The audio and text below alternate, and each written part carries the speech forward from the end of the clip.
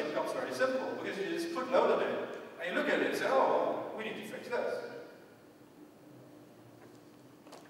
The technical part of load testing comes in. So there I was load testing Java Monitor, and it just didn't perform. And I was like, what is happening? And I was looking, I had monitoring, so I was looking at everything. The machine was bored, hardly any I/O. Memory free. There was CPU, well, we've got 8 cores, 4 we use. Why doesn't it work? Why does everything keep failing? Why, when I have no slow queries on the database, do things time out? I don't understand. So then, I was doing another talk, and one of the slides in that talk is performance problems are never where you think they are. I should put that slide in here because it applies here as well. So then I switched my monitoring from looking at the system under load to looking at the system I was using to generate that load. And that system was really, really straining. CPU, maxed out. Disk I/O, almost not there, good.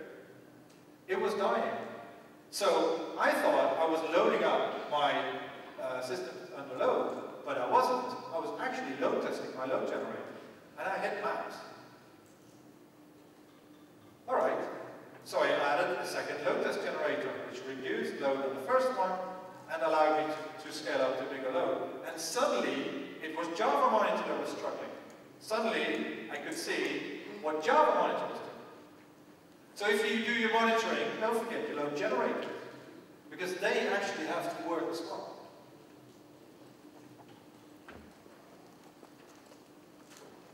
All right, with all this setup, all this preparation, slide 39 of 47, we're going to talk about the actual methodology of load testing, right? And this is, again, it all serves that purpose of the manager who wants to have his mind put at ease. So that is what you're thinking of when you're doing the load test, not the system. Okay, that's interesting byword. That is a piece for your hands, if you will, while really you're working on something else. So if you're looking at a phone book, you guys are developers, you know the answer to this question. If I have a phone book with all Egyptian phone numbers, and I have the name of the person I'm looking for, how do I find the page that that name is on?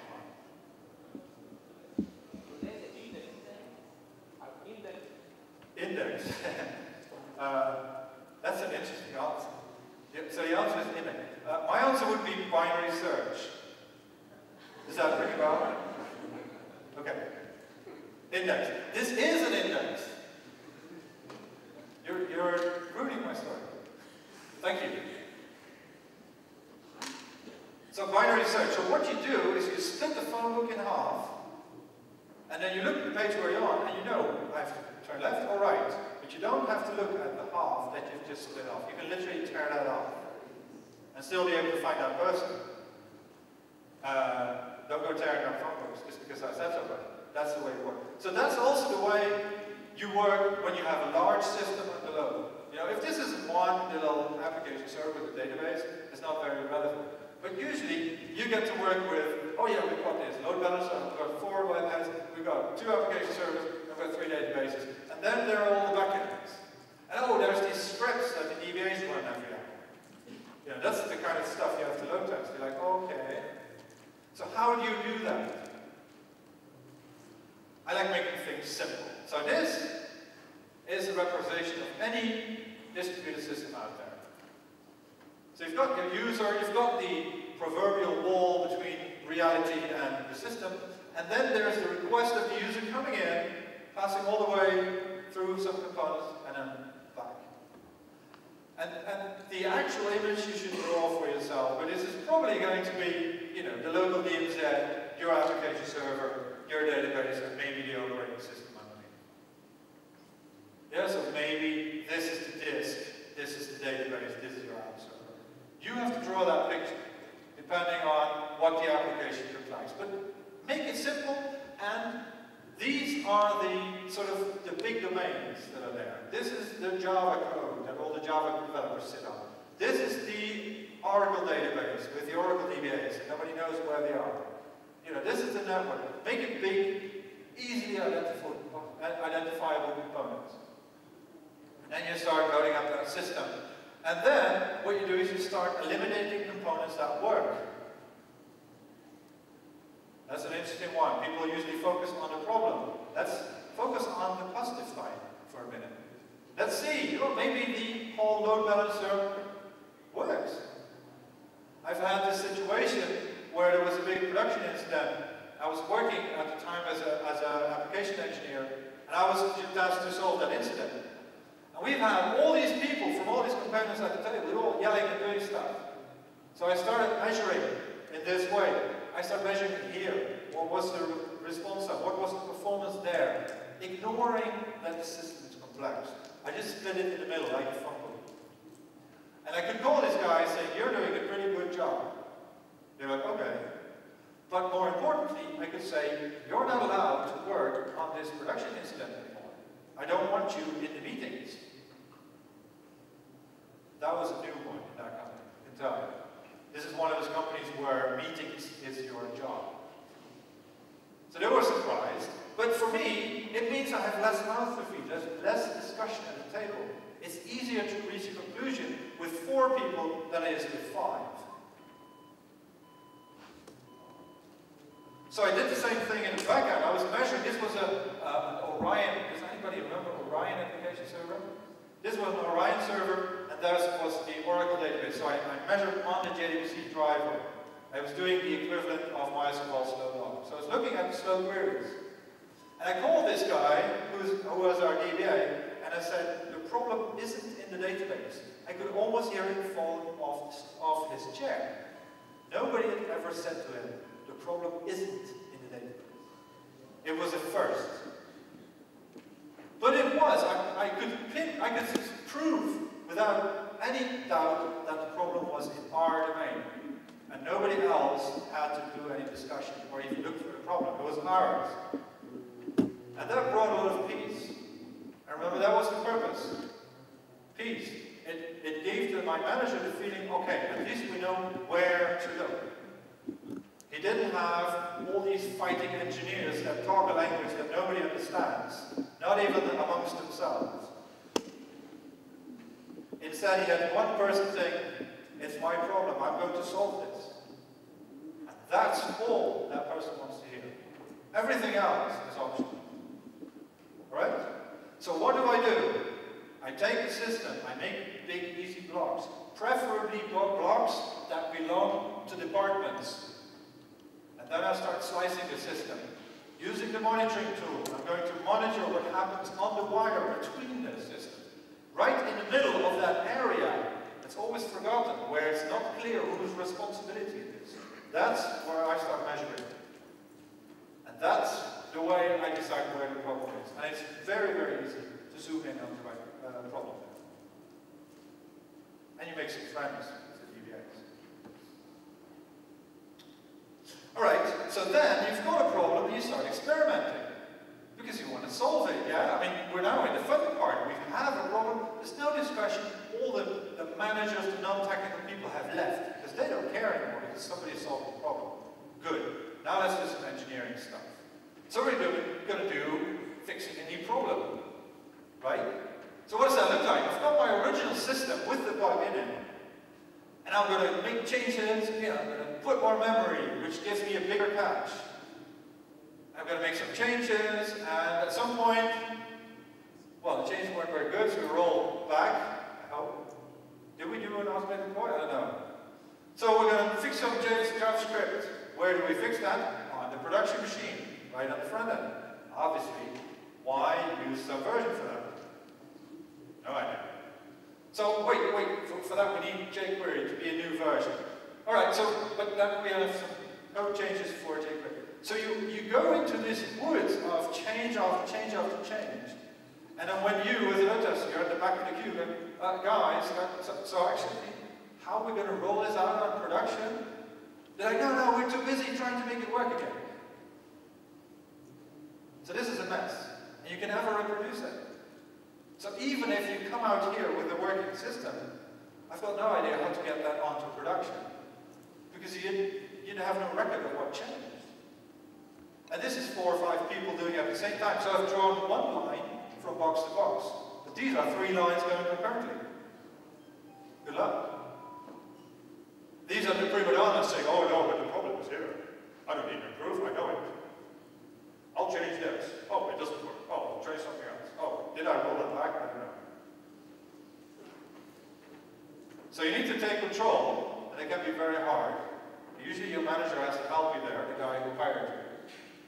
What really helps is saying, I can't do this because they don't do their work right. And then usually, since you're there to put his mind at ease, he's going to go, wait, just stay here for a minute. And then afterwards, they're nice and docile, help you.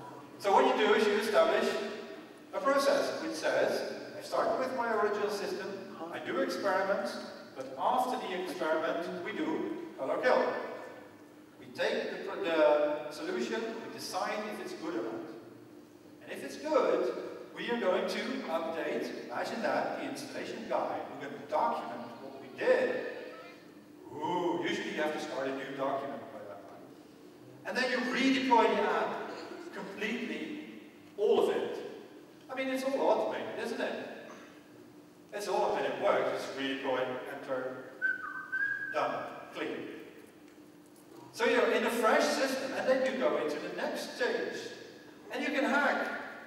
You can change things in the files on production. You can replace class files. Don't tell me you do that. And if it doesn't work, well, we just redeploy. And we're back where we were. And yes, that means that your database schema is also part of your versioning system. It's not on the slides, I remember that. Your database schema is also versioned with your app. And with the redeploy, all the changes and hacks you've made have to be undone. Because just adding an index to try and it doesn't work means the index has to go away, because indexes aren't free. They cost the CPU time, they cost everything. And yes, you can fix some JavaScript on the front end, and maybe on one machine, no problem. As long as you go full cycle all the way back to a fresh system.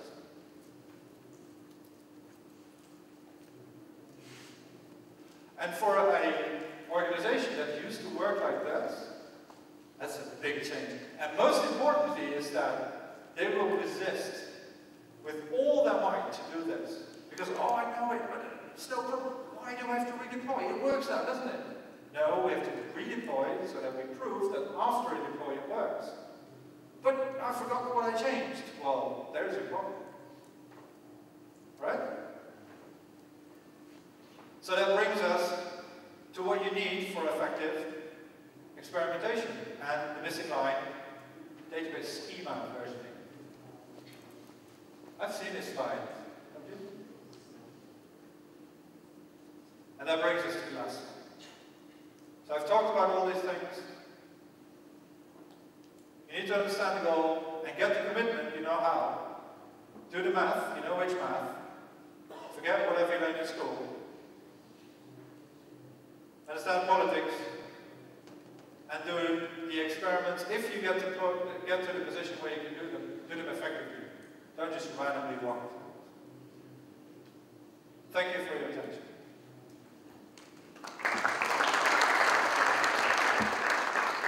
Are there any questions?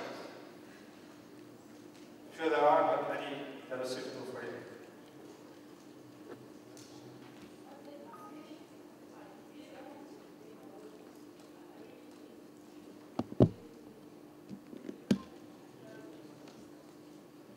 Alright, so the question is, what if I do a load test in real life with a lot of users?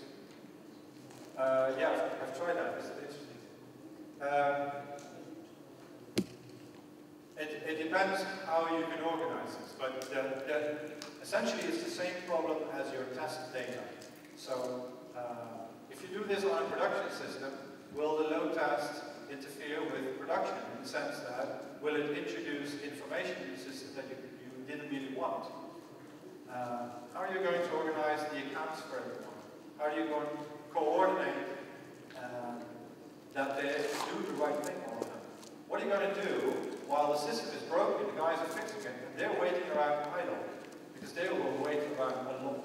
So you need to keep them occupied.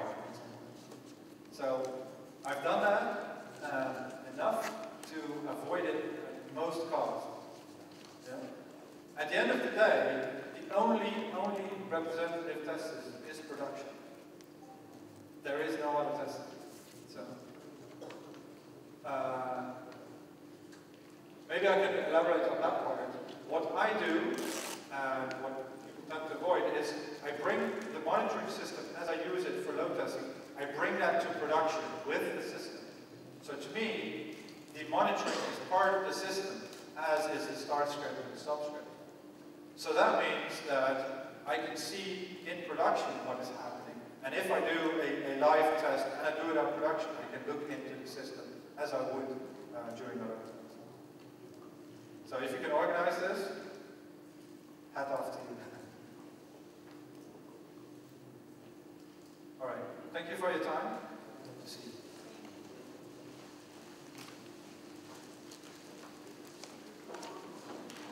The next session will be at 6:30. Okay.